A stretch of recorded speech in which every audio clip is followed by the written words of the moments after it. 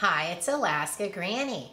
I was putting together some emergency food kits that I could grab and go in an emergency, or that I could stockpile like for a week's worth of food at a time.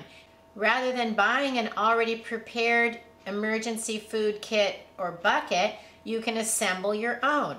I put basic foods in them that I know that my family will eat, foods that are just basic and can nourish you and get you through in any kind of an emergency or hardship situation.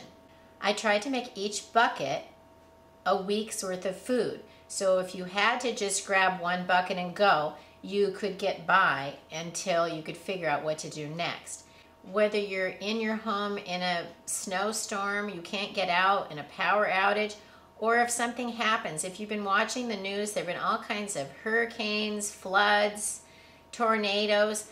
What if you couldn't stay in your home and you needed to have a few things that you could grab and take with you if you needed to evacuate? You could grab one of these buckets. These are buckets I got free at the grocery store. I washed them out and then I loaded them up. I've got the list of contents taped on the front. This bucket has 5 cans of vegetables, 3 cans of fruit, a jar of oatmeal. Then I have a jar of pasta-roni mixes that I put in a bag. I put the noodles and the sauce mix in a bag and I loaded them in the jar, including the directions. These are the ones that do not require any milk. And then I can serve those with the chicken breast.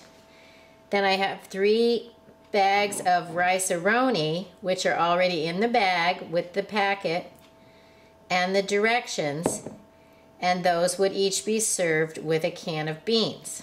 4 pasta-roni and 3 rice-a-roni. Those get stacked into the bucket,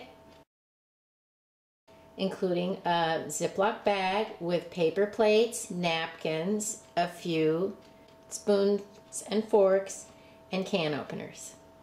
It gets loaded in the bucket and the lid is snapped on and it's set aside and have a bucket of food that could last for a week.